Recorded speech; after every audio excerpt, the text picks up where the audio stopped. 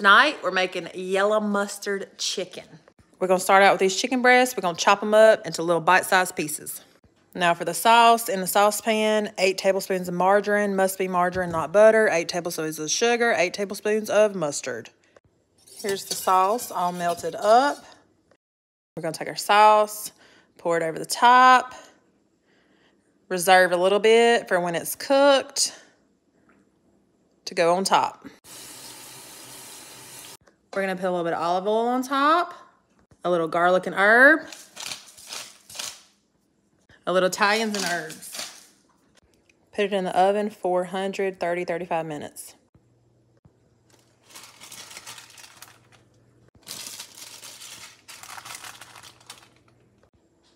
Here's the chicken out of the oven.